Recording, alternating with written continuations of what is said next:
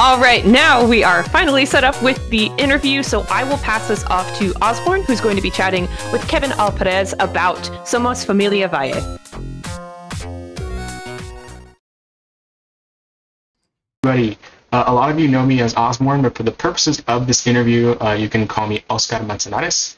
I am the main organizer behind Completithon 2023, and we are here with an amazing interview with the president and co-founder of Somos Familia Valle, Kevin Perez. How are you doing?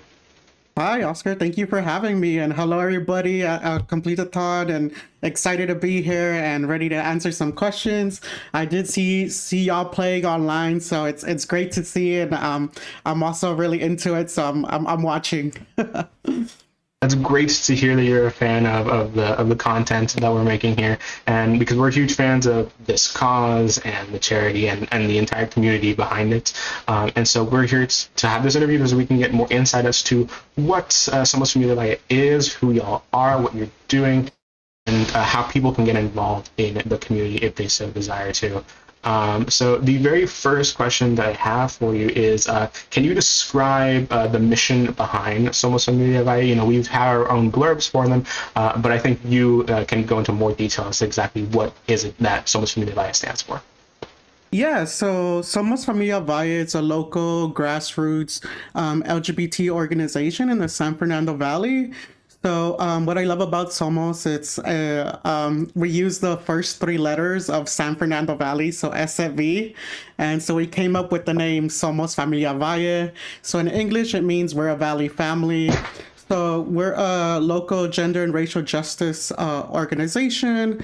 We're a bit different from other organizations as we do more kind of take away from the HIV field and kind of go more into doing work that really addresses cultural issues, immigration issues, issues of people of color, and then things that really impact us economically, and we've done it locally here in the San Fernando Valley, and also we have done national work. So it's exciting because we started in 2014, so we're turning 10 next year, but we've only had 501c3 status since 2017, so we've been growing as a movement. I always say we're doing movement work, but yeah, with our 501c3 status, we've been 4 years, so it's exciting because everybody has been seeing our growth as an organization. We started just as a group of queer people, just, you know, coming together,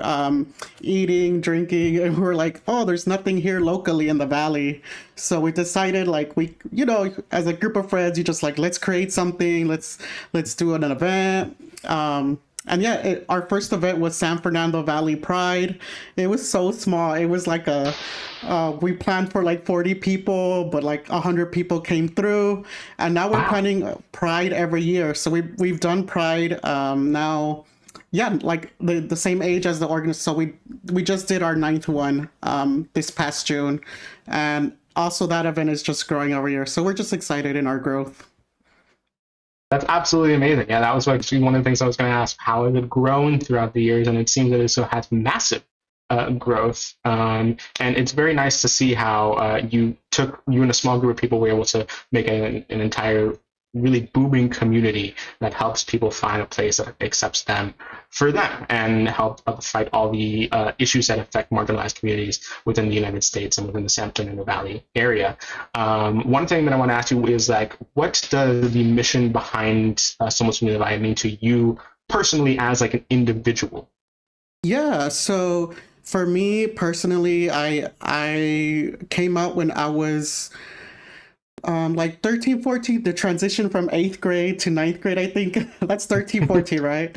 I just remember I was like, you know, just coming, you know, puberty and all that, and all the awkwardness of like what's happening to my body, and like also realizing that I was different from those folks around me. I was very femme as a youth, and very just weird. But yeah, through that experience, I realized, like, oh, I'm different. I have this queer experience. I'm liking the boys, and like in my classrooms and stuff. And I just didn't really know where to go. I didn't have no like mentor or just like friends to really talk about it. So in ninth grade, I came out and I was like, okay, I'm queer, and and then I didn't know how the world was gonna react to me. But yeah, I experienced a lot of like bullying. I didn't get no family acceptance. And it was very awkward. It was very a space of like, I don't know where I'm at, or is my identities valid, or I'm just confused. And you start looking like to other answers, and like people start putting you down. And I think through that experience and through my experience in high school, like I went to school to be like a school counselor because of this, to really change that environment in schools and change that kind of thought of like, how can we support youth? How can we support youth coming out, people who are in transition? And yeah, that's kind of how I got into this work. I was always in that mindset, always remembering my childhood, and growing like just after a couple years, I was out and proud. I didn't care about anybody. Like, I always say like, I don't look at the haters. And then I also had deep conversations with people, which my family members, my parents, and they were important because being in the Latino family, like machismo, like this concept of like, you have to be like this man, you have to go to work, you have to take care of the house. And I'm like, definitely. Yeah, I relate to that. Trust me, I do. Yeah, and I'm like, well, I could do that being gay, like I'm being queer. So like, you know what? Like I still went to school. I still wanted to organize. And the cool thing was my mom was an organizer. So I grew up with her understanding like, how do you do community organizing? She was like a union organizer.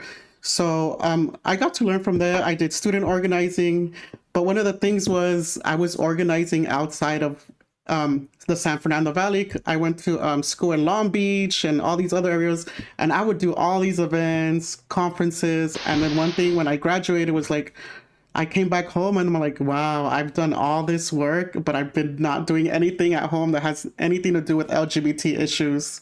So that's where I was like, we need to start something. And that's when Somos, the conversation of Somos Familia Valle started. I think I was like 20, 21.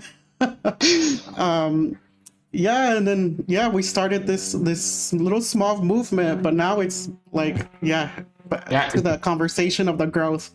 I look back and I'm like, wow, I'm still doing this work. Yeah. And now Yeah, it's incredibly admirable work, and we have many people in our own community that are people of color, that are LGBTQ plus, and they very much admire the work that you're doing here for Somos Familia Valle, and for those marginalized that need that kind of space and support that unfortunately many can't even get at their own homes.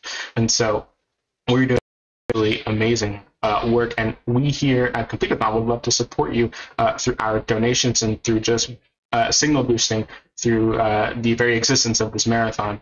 And speaking of donations, when people donate to Somos Familia Valle, what exactly is it that they're donating for? Where is their money going?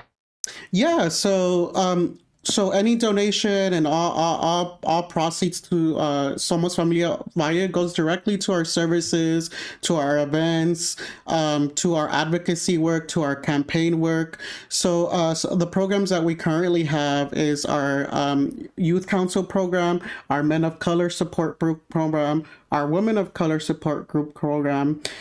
We have Vogue classes twice a month with our local drag queen, who's also part of a Vogue house, the House of Balmain. And then it goes to kind of like bi-monthly events. So we try to do events like quarterly.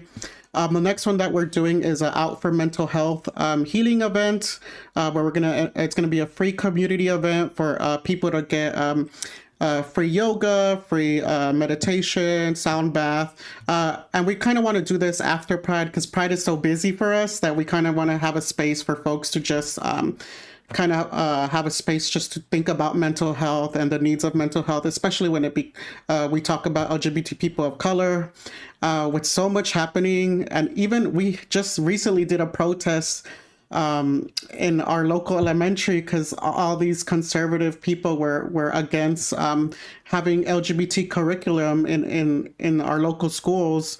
So we just wanted to create an event that's like, okay, let's just get out of this like all this surrounding, like focus on us and take care of ourselves and think about our mental health and our minds and our bodies. So that's an event that's coming up in October. But yeah, it goes to events and programming like that. That's amazing. It's nice to see that like our very donations are going to be helping people find these kinds of spaces, especially because we a lot of people need to find that kind of support, and they don't really know where to go. And seeing all of these different events you hold throughout the year, it's very admirable work because it's something that needs to be fought for, and something that needs to be talked about. And having these support groups really means a lot to people. You know, you're just trying to have a space for LGBTQ people to learn about mental health, to learn about sexual health and all that jazz. And those are things that are very excluded when it comes to the majority of the public educational system in the United States. And so it's something that's incredibly important, and I highly admire the fact because it's something that is not nearly talked about enough. Wouldn't you say? Yeah, so I think just adding to what you were saying is sometimes we're forgotten, sometimes we're erased, and sometimes people don't know how to invest in LGBT people because they don't invest in LGBTQ plus leadership. I think one of the things that I love about Somos is all our board members, like even the people on the top, we're all LGBT, right?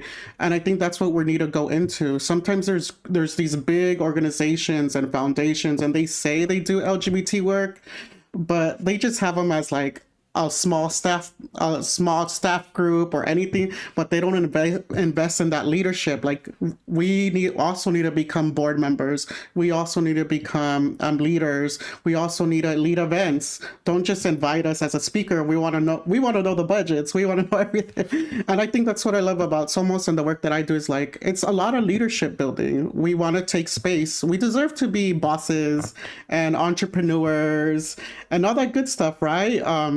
I think that's how we could really liberate LGBT people, and especially LGBT people of color. Exactly.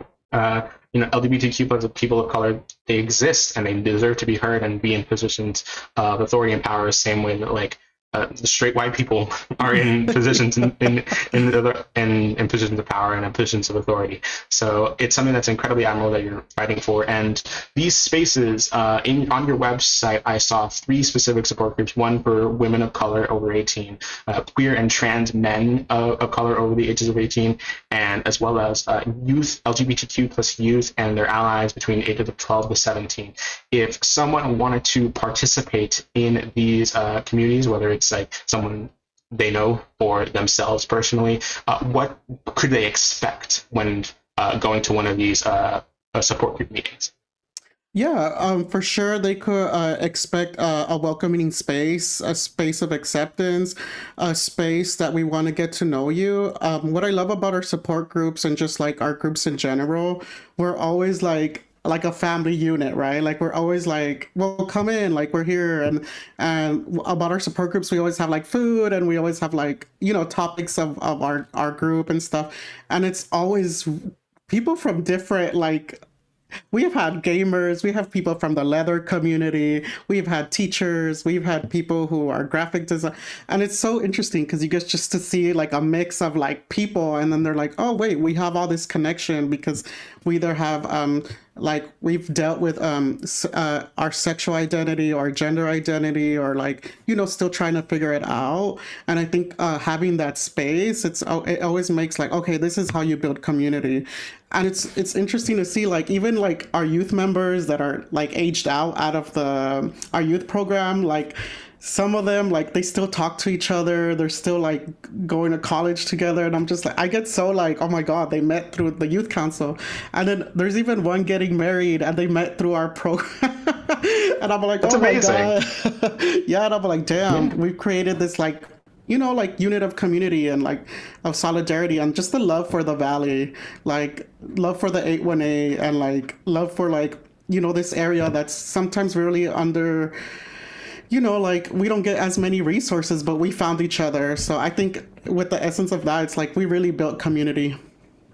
Yeah, and you can definitely see that in like the products of your work, as you can quite clearly see based on all the community members that are still talking to each other even after growing out of like the youth groups, and that's absolutely an amazing time. And how would one go about joining the community if they want to participate in one of these communities or these support groups?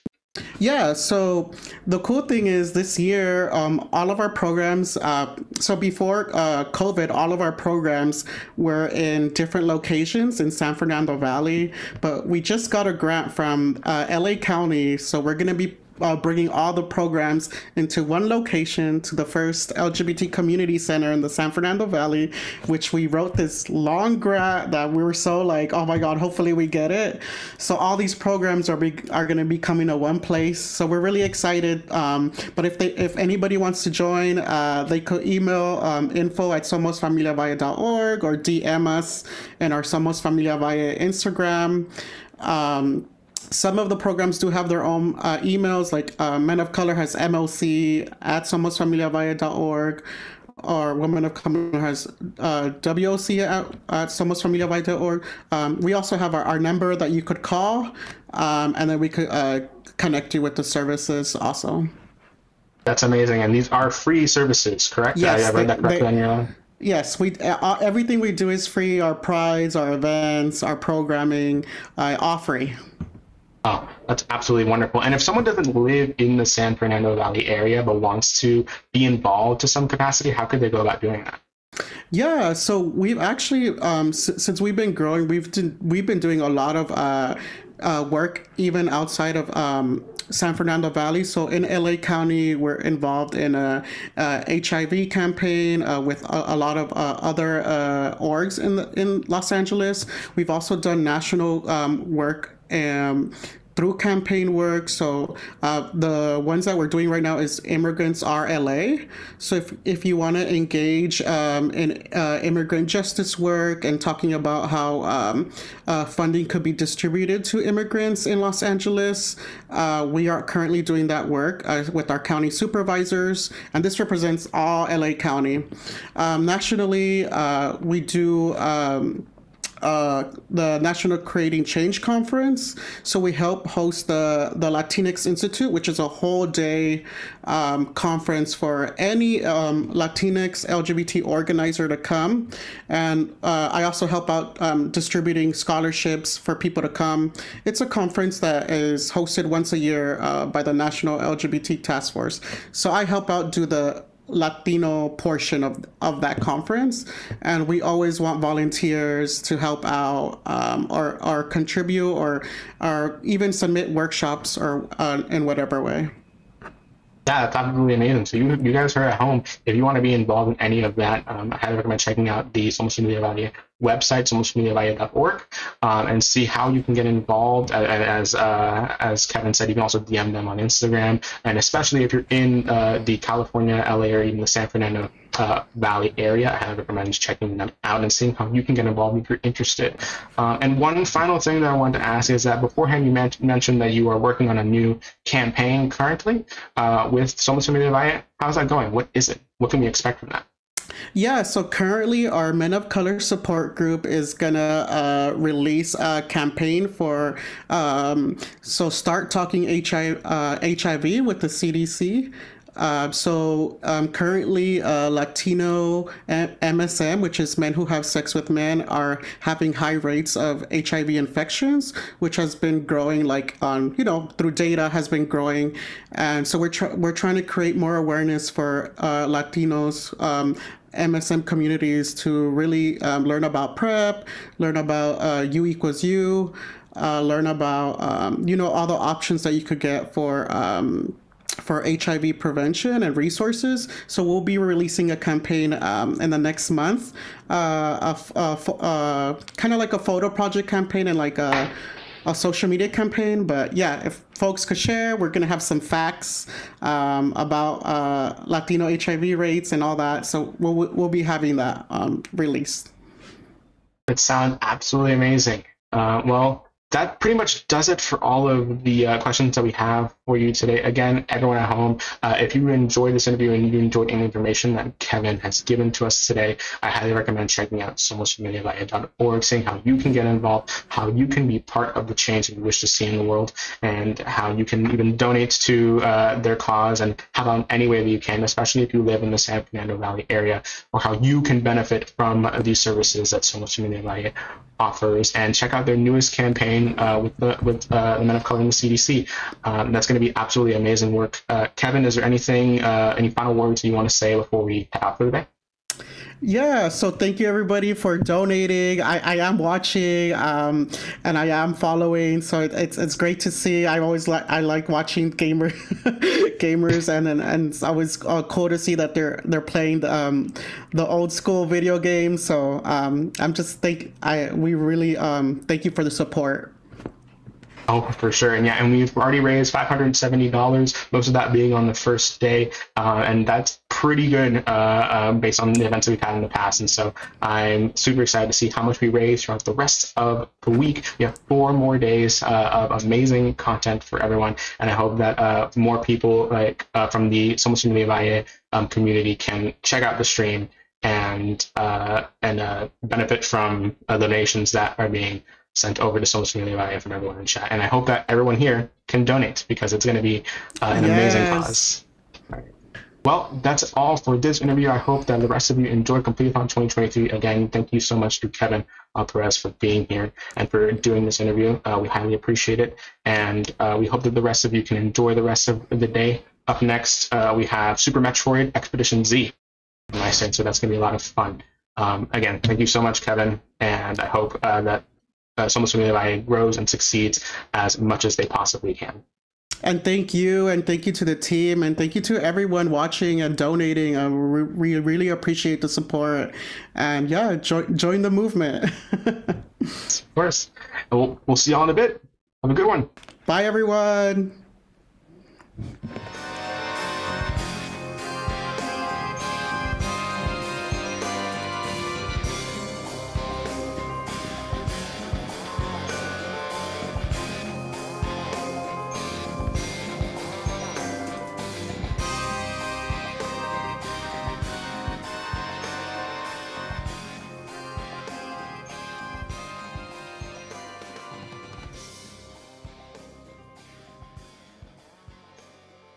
I want to give another shout out to Kevin for being here with us and chatting with Osborne a bit about Somos Familia Valle. It was incredible to hear about all the amazing work that they're doing, some of their origins, and how just a small group of community members can really expand into something so big and so impactful and so much larger than the sum of our parts. So thank you again so much, Kevin. We are honored to be here raising money for an incredible cause. And for that cause, we have about 4 more days. What day is today? 4 more days, 4.5 days, 3.5 days. Oh my gosh, I can't do math. Apologies, chat. Just tell me the number of days and hours. I'll apparently need some help here. We got 3.5 more days of incredible speedrunning to continue raising money for Somos Familia Valle. As mentioned before, we are at $570 already. I believe we have a goal for the marathon of $2,000, and I know we can hit it. I know we could even beat it if we're at 570 after day 1 of 5. That sounds incredible, and if we can keep up this pace, we can really make sure all of this money goes towards a cause that is very, very deserving and incredibly impactful in their community and the wider community as well. So yeah, thanks again, Kevin. Incredible interview. Up next, we have Super Metroid Expedition Z 100%. We have Lincoln currently setting up for tech to do that run, and we'll be hanging out for the next just under an hour to see that incredible run. As another reminder on Somos Familia Valle, as you just saw from the interview before, we are here raising money for them, and I put it in the chat already, but ! donate in order to see the Tiltify page for them, as well as you can check out www.somosfamiliavalle.org, ! charity to grab that link. If you want to check out all of their programs, they spoke about them in the interview very briefly.